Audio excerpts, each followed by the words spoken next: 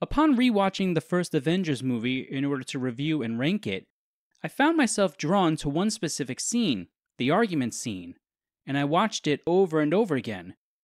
It has to do with what was being said and to what or whom we should be attributing the nature of these comments that the heroes were making. I had forgotten how aggressive Evans plays this scene as Captain America. It's pretty disturbing. There's something odd about seeing Cap trying to bully Tony Stark here and goad him into a fight. It doesn't really suit his personality. But is it really as simple as saying that it's all because of Loki's staff? A careful rewatch of this scene indicates that it's not. My initial questions going into this are as follows. Is Loki's staff having an effect on them, and to what extent is it responsible for the comments and the aggression we witness in this scene? And secondly, how much control do the heroes have over themselves here? Going down this rabbit hole led me to an interesting conclusion that I hadn't previously thought about, namely that Loki deserves a fair amount of the credit for Tony Stark's decision to wear the gauntlet in Endgame and make the snap herd round the MCU world. This makes Loki a more important piece of the MCU than previously considered, and an unwilling hero. In order for us to test this hypothesis that Loki is the great unknown hero of the Infinity Saga, we have to consider our two initial questions more carefully. Let's tackle our first question. Is Loki's staff having an effect on them, and to what extent is it responsible for the comments and the aggression we witness in this scene? The easiest way to answer this question is by breaking down the construction of the scene from a directorial standpoint. The sound and cinematography are clearly trying to make us incredibly aware of the fact that the staff is doing something. It's having some effect on the people in the room. It's making buzzing noises, and a few times the camera pans over to it to reveal that it is active. Additionally, as we hear the buzzing sound, we see Tony rub his forehead as if he's growing more and more disoriented. The camera shots also change from straight-on dialogue to odd angles that tell us that something strange is occurring. Finally, the staff ends up in Banner's hands at the end of the scene in a fairly aggressive manner, as if it has achieved its goal of riling up the Hulk, which we know was the crux of Loki's plan from his earlier interaction with Black Widow. So I think we can cross off the easiest part of our first question. The staff is having an effect on them. The second part of our question has to do with to what extent is it affecting them. What I mean by this is that there's a difference between controlling the actions of an individual and simply coercing them into action.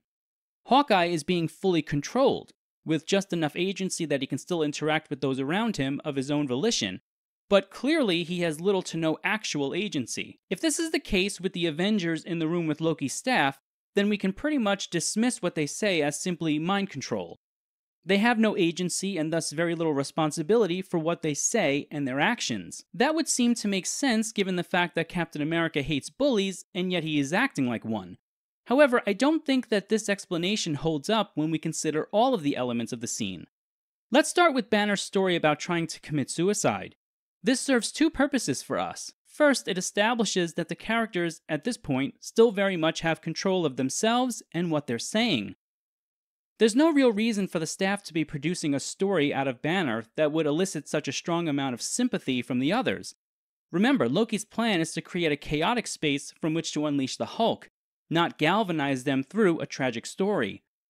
And the quietly focused reactions from those in the room indicate that they are still in control of their emotions, as they do not dismiss what Banner says. Banner's confession here is a dark truth, something that was not meant to be shared.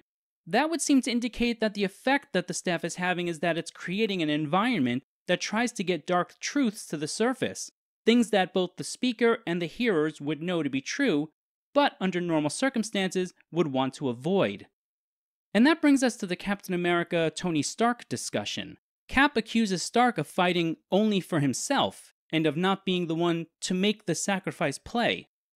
Upon initial review of this scene, it seems to function mostly as a nice little negative echo of what Stark is ultimately going to be tasked with in Endgame, where Tony actually becomes the guy to make the sacrifice play. But you have to read the body language of the room in order to, I think, appreciate what is happening here.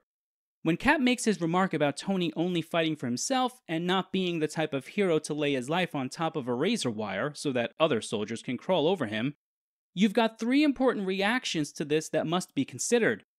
First, you've got Fury's reaction, or lack thereof. He's not a man who is usually lost for words, so there's a part of him here that is silently acquiescing to what Cap is saying. Then there's Banner's reaction to Stark's quip about simply cutting the wire. Banner gives the type of smirk that can best be described as, come on, not every situation can be disarmed by a clever quip. Captain America also shares in this look with Banner, as if they're both thinking the same thing. And finally, you've got Tony's reaction. Now, earlier in the movie, when Agent Coulson visits Stark and Pepper, we get this joke about Tony's official S.H.I.E.L.D. file, in which it states that Tony does not play well with others. At that point in the film, the line is a big joke. But in this argument scene that we're discussing, it makes a comeback, and it's clearly meant to be taken seriously. If you watch Stark's reaction carefully, you'll notice that his eyes flinch when Cap says that the only thing he fights for is himself. What does this flinch mean? It's a revelation, and more importantly, it indicates that it's something that Stark has not reflected upon and internalized enough prior to this moment in his life. We can continue to build our case here by looking at Stark's response to Cap. Tony says, "Everything that is special about you came out of a bottle." If you're a Cap fan and you remember the first Avenger film, you might want to say that's not true. Dr. Erskine specifically tells Steve Rogers that what is special about him is not the serum, but his heart and appreciation for the responsibility that comes with strength. What's important here is that if you watch Cap's body language, he doesn't move. He doesn't flinch. You can't see his face, but he never alters his stance. Why doesn't Cap flinch or respond back to this harsh comment? Because he already knows that what Tony says here is true. But the difference is that Captain America has already faced and internalized this. Remember, toward the end of Captain America the First Avenger, Red Skull asks Cap what is so special about him, and Steve smiles and says, nothing. Therefore, when Tony says everything that is special about you came out of a bottle, Cap himself would actually agree with that. So let's pull it all together. Loki's staff has clearly had an effect on the people in the room. It's not an effect, however, that's forcing them to say things that aren't true. They still have control over their minds and emotions for the most part. Therefore, what the staff appears to be doing is creating a space for truths to be told. Dark truths, but truths nonetheless. In this sense, we can surmise that Cap is right about Tony not being the sacrificial hero at this point. This is obviously something that Tony needed to hear in order to begin the process of internalizing this statement as true. What was a joke at the beginning of the movie is no longer funny. We do see Tony making a sacrificial play at the end of the movie when he gets rid of the nuke, but obviously the more interesting connection has to do with the very end, with his choice to wear the gauntlet and make the snap at the end of Endgame. Therefore, it's Loki who creates the space for Tony to actually begin internalizing the hero that he wants to be, the one who will ultimately sacrifice himself for the sake of the inhabitants of Earth, the hero who will essentially save everyone. So, take a moment and pour out your finest glass of whiskey for the unsung hero of Endgame and of the world, Tom Hiddleston. Loki. What do you think? Leave a comment at the bottom. If I've piqued your interest here, consider subscribing to the channel and taking part in our ranking endeavor.